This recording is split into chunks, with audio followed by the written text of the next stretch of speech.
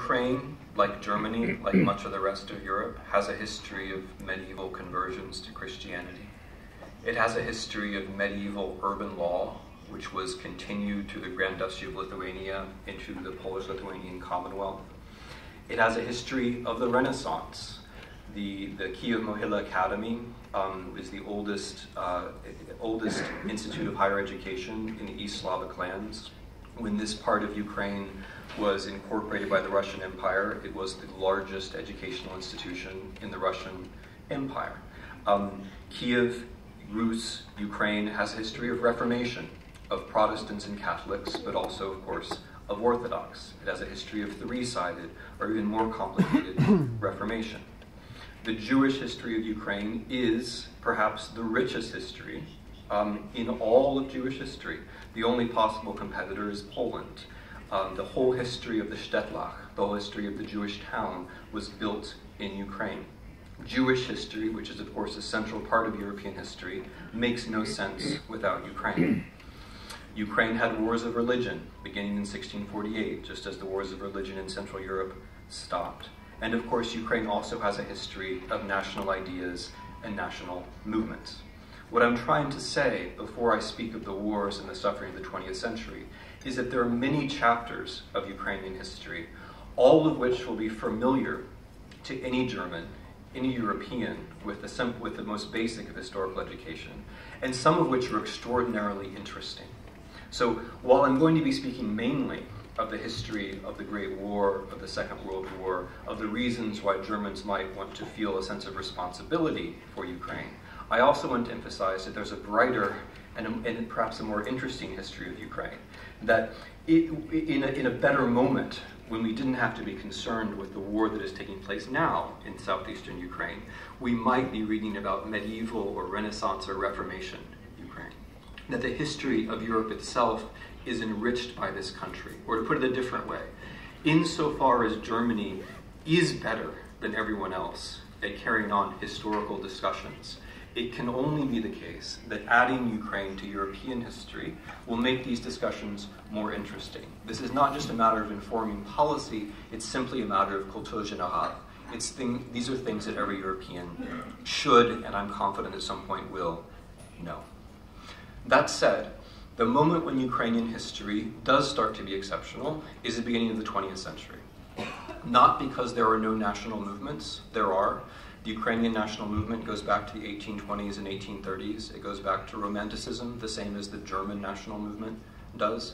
In the 19th century, there is a fairly broad Ukrainian national movement.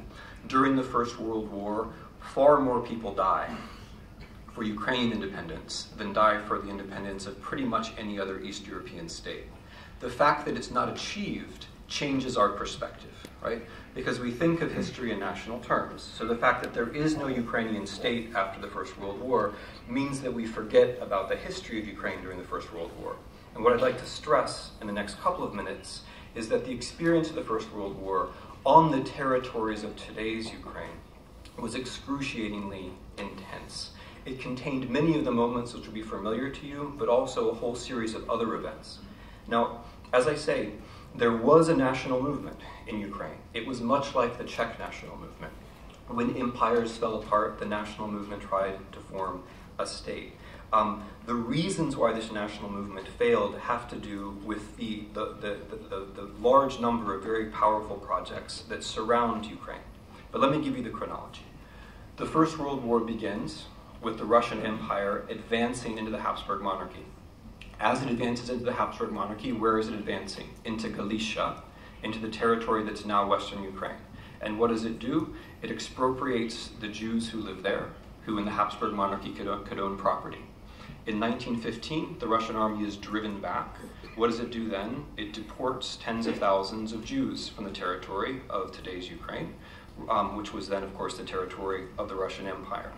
In 1917 and 1918, we have the Russian Revolution, which for Ukraine is a moment where Ukrainian independence is declared.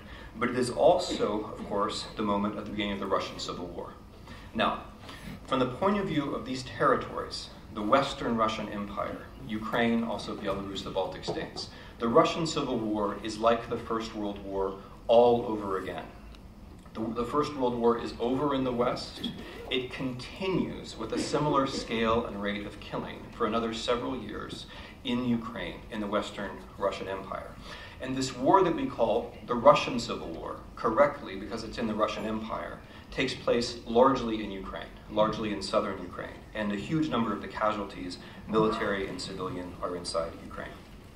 So inside Ukraine, in 1918, 1919, you have a revolution and a counter-revolution, a war between the Red Army and the counter-revolutionary army known as the White Army.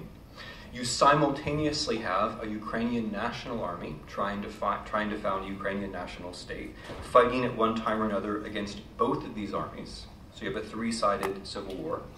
During this three-sided civil war, pogroms are committed against Jews by all three sides, although predominantly by the Ukrainian National Army. When the Red Army defeats the White Army and defeats the Ukrainian Army then allies with Poland in 1919, and Poland and Ukraine together defeat the Red Army, which is the last time the Red Army will be defeated until Afghanistan, right? In 1919, 1920, the Polish army, with Ukrainian allies, which is often forgotten, defeat the Red Army, first at Warsaw, and then drive the Red Army back. Now, this is an extraordinarily important moment. I'm not going to try to make it more dramatic for you than it needs to be, but you might remember that where the Red Army was going after Warsaw was Berlin. So if there's anyone who thinks that that wasn't a good idea, you might remember that the trail of the Red Army westward is littered not just with Polish, but with Ukrainian corpses. Ukrainians are buried in Polish cemeteries all the way to Warsaw because the Ukrainian army was then fighting the Red Army, just like the Polish army was. What this brings, though, is not a clear national victory. So in general in Eastern Europe, whether you won a war or lost a war did not decide whether you got national independence. It had almost nothing to do with it. It was basically a matter of chance. The Ukrainians were involved in winning this war against the Bolsheviks, but they're not rewarded with national independence. Instead, the territory of today's Ukraine is divided mainly into two pieces. Most of it becomes a Soviet Ukraine. The western part becomes part of Poland. This is the Treaty of Riga of 1921. Now, why is this so interesting and important? It's interesting and important for a couple of reasons. The first is that this means that the Soviet Union is established as a state with a boundary, as opposed to being an international revolution. The second reason this is important is that everyone at this moment acknowledges that there's a Ukrainian nation. This is what I find so interesting. It's very strange to be a historian in 2015 and listen to people deny the existence of a Ukrainian nation, whereas 100 years before, even the Bolsheviks were perfectly aware that there was a Ukrainian nation. They had just been defeated by a Ukrainian army on the battlefield. They were perfectly aware there was a Ukrainian nation. And that is why the Soviet Union was established as a federation of nations, right? That's why it's not an international revolution, but why there's a Ukrainian republic in the west of the Soviet Union. Because everyone at the time, Lenin, Stalin, you name it, knew that there was a Ukrainian nation. Even Joseph Roth, who was then reporting from Ukraine, wrote to people in Berlin articles saying, and I quote, "Ukraine is a nation that certainly deserves its own state." Now, being part of the Soviet Union was, of course, not the same thing as being an independent nation state. To put the matter very simply, what it meant was that the Ukrainian territory of the Soviet Union, this Western territory, this very sensitive territory, this borderland territory from Moscow's point of view, was at the center of the Soviet effort to modernize, at the center of the Soviet effort to prepare for war. And although these are not strictly speaking wars, I'm going to mention them because they're related to wars. There is the war against the Kulak in the early 1930s, the attempt to prepare the Soviet Union for conflict with the capitalist world, which is particularly painful in Ukraine. Ukraine is regarded as strategically sensitive, but it's also the place in the Soviet Union, along with southern Russia, that produces the most food. And therefore, when agriculture is collectivized, Ukraine suffers the most, and more than 3 million people starve unnecessarily. The second round of preparation for war, the Great Terror of 1937 and 1938, leads to the execution of some 700,000 Soviet citizens. I would emphasize all across the Soviet Union, but disproportionately in Ukraine. Ukrainian people who live in Soviet Ukraine are more likely to die in the terror of 1937 and 1938 than anyone else. And when the war comes, and these are the main remarks and the ones with which I'll close, when the war comes in 1941, Ukraine is at the center in three different ways. The center of the Second World War, of course, is the German-Soviet War, the War of 1941. And Ukraine is in the center of that in three different ways. The first, and this may be the most important part, is you can correct me, but I think this is the part which is most often forgotten in Germany. Ukraine is at the center of German war planning.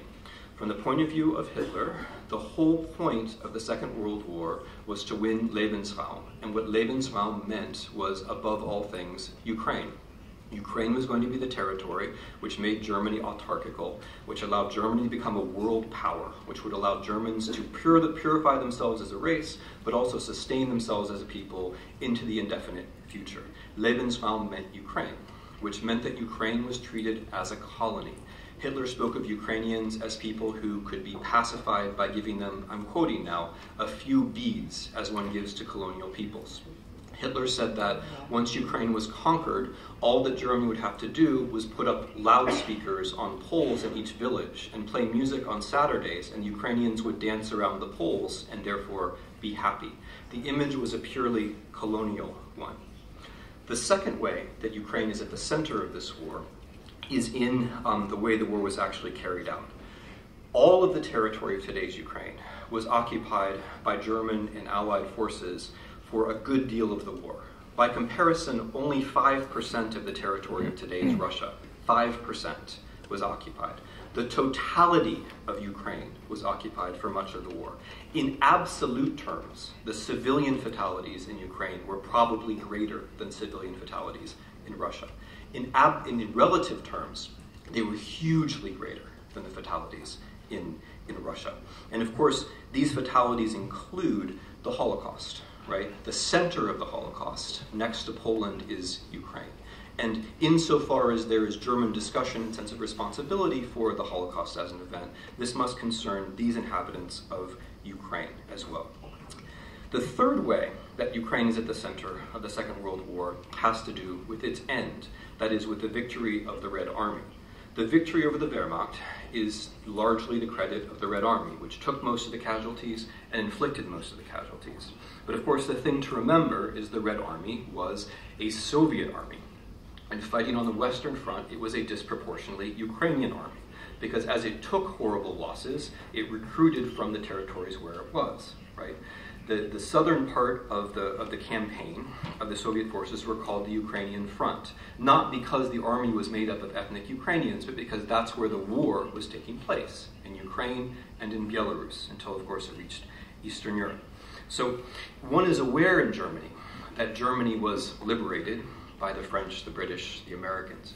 One is not aware that more Ukrainians died fighting the Wehrmacht than Americans, by far.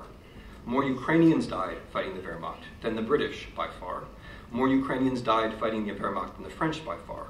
More Ukrainians died fighting against the Wehrmacht than the British, the French, and the Americans combined.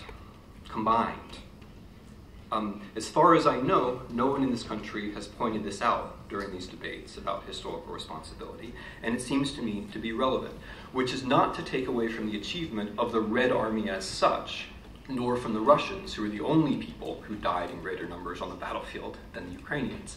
It is to point out that the Soviet army was an international force, which included a very large number of Ukrainians. Now, when we keep these things in mind, then we have a chance to come clear about one thing which I'd like to be very explicit about. There are such things as historical mistakes. There are interpretations that differ. There are things that are mistakes. And one mistake is to say Russian and mean Soviet, and to say Soviet and mean Russian. That is simply a mistake, and one that is made too often in this country. If one wants to talk about Soviet institutions, one uses the word Soviet. If you're going to switch over to national terms and use the word Russian, that then means Russian. And if you're using national terms, you have to also use the national term Ukrainian and Belarusian. saying Soviet and meaning Russian, or saying Russian and meaning Soviet, is simply a mistake. It's like saying Austrian and meaning German or something. It's simply a mistake, right? That's a mistake you wouldn't make, right? That's a mistake you wouldn't make. And interesting, you would feel guilty about it, right? Okay, so you should feel guilty about getting other kinds of Anschlusses confused as well. Where I'm leading you with this is a very simple point. The point, and this is now just suggestion, is that there is a blind spot in the German historical debate in all of the ways that the Germans have taken responsibility, which for me are exemplary, right? Which for me are exemplary. The Historische Streit is why I became a historian. The attempt of Germans to take responsibility and to consider the past is in many ways exemplary. But there is a big blind spot, and that blind spot is precisely in Ukraine. And I worry that it's more than a blind spot. I worry that there is a tradition of colonial thinking about Ukraine, which until it is recognized as such, cannot be overcome. The temptation to say, there's no country, there's no language, there's no state, there's no history, that's a colonial temptation. And when the idea of the Molotov-Ribbentrop Pact is revived, as it has been from Russia in fall and in spring, as you all know, that is an invitation to a colonial discussion, right? The Molotov-Ribbentrop Pact is an invitation to a colonial discussion between Russia and Germany. That's one way of talking about the past. I would like to think that here in Germany and in Europe in general, we have found a better way to talk about the past. And I hope in the 15 minutes that I've been given to you, I've succeeded in conveying a little bit of how I think that discussion might look. Thank you very much for your attention.